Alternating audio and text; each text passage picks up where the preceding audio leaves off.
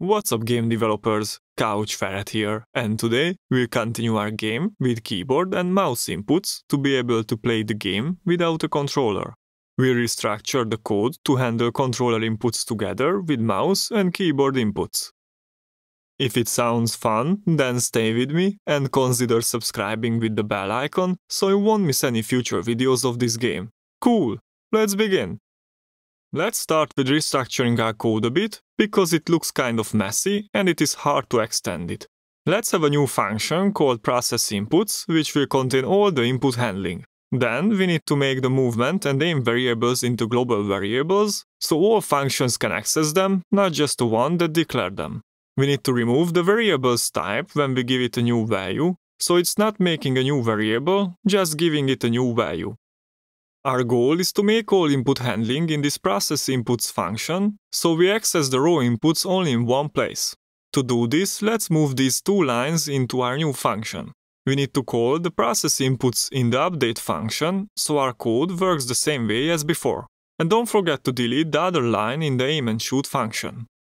We need to change the shooting direction variable as well to use the aim variable instead of accessing the inputs directly. Now we are done with the sticks, only the fire button remains. Let's create an isAiming global bool to know if we are currently holding down the fire button or not. Let's give it a value and use it as well. The last thing we need is an end-of-aiming variable similar to isAiming. This will be only true when we release the fire button.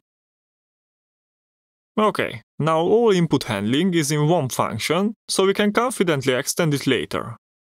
Let's clean up the update function a bit. Let's move all the animator scripts into a new function called animate. Then also move the line that changes the position of our archer into a move function. Cool! The update function looks so much simpler. First, it processes the inputs and stores it into variables, like the aim and movement vector. Then it handles the crosshair and shooting, and after that, it animates and moves the archer. To be able to switch between controller and keyboard mouse inputs, we need to create a useController variable.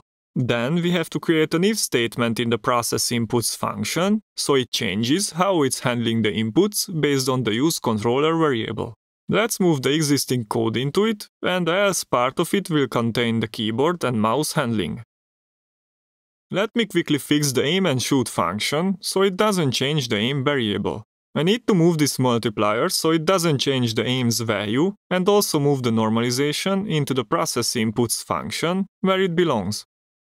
Okay, now we can work on the keyboard inputs. Let's have a line which accesses the default horizontal and vertical inputs that are based on the arrow and WASD keys. If we hit play now, we can move around. Cool! This was easy, but the mouse movement is a bit trickier. We can easily press the joystick continuously to the right, but moving the mouse continuously to the right is tiresome. So I'm going to make a cursor-like crosshair, which cannot move too far from the player, so it won't give an advantage to players who play with the mouse. To do this, we need to store a current position of the cursor and add the mouse movement into it in every frame. Let's create a mouse movement variable which represents the movement of the mouse within the current frame. We can access the mouse's movement by the default mouse X and mouse Y inputs. By default, the aim vector free variable is initialized with a 000 value, so it starts at the center of our player, which is perfect. We need to add the mouse movement into it, so it changes slightly based on which direction we move the mouse. By only normalizing it when its magnitude is greater than 1, we restrict the cursor, so it can't be more than 1 unit away from the player. If we had normalized it regardless of its magnitude, then it could only move around the player in the circumference of a unit circle, which wouldn't be the worst, but wouldn't be good either. Now, we only need to give values to the isAiming and end-of-aiming variables to have a functional mouse input handling. We can achieve this by using the default Fire1 input, which is based on the left mouse button. Let's test it. It's working, however, it's a bit too sensitive. Let's go to the project settings, input, and decrease the sensitivity of both the mouse X and mouse Y to 0.01. That's better. Let's build the game so we can try it out in a full screen mode. We need to go to the file, build settings, and we have to click add open scene so the current scene will be played. Let's hit build and run and save it somewhere. It looks pretty nice. However, I found a very interesting but game-breaking bug.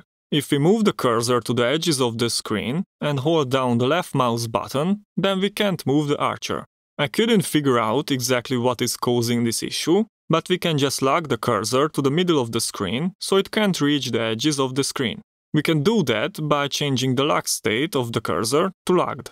We put this into the awake function so it gets executed only once when the game initializes. See, it stays in the middle.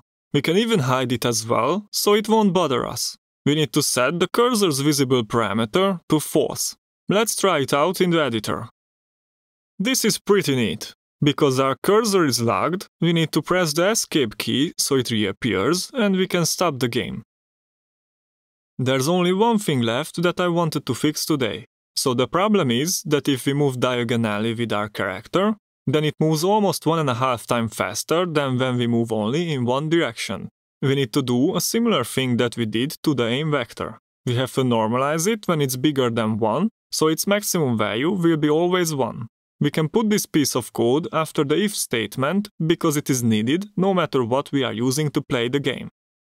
Now, the maximum diagonal speed is the same as the maximum horizontal speed. This also eliminates the differences between different controllers. For example, an Xbox 360's joystick moves in a circle shape while the Xbox One's moves in a rounded rectangle. Without this little fix, we would have given a huge advantage to players who use Xbox One controllers. That's it for today, folks. Next time, we will start drawing our first map so our archer can have a world to live in. We will probably draw walls and a few small details to make our game a little more interesting. So be sure to subscribe and leave a thumbs up. If you have any questions about what you have just seen, feel free to ask and I try to answer all of them. See you next time!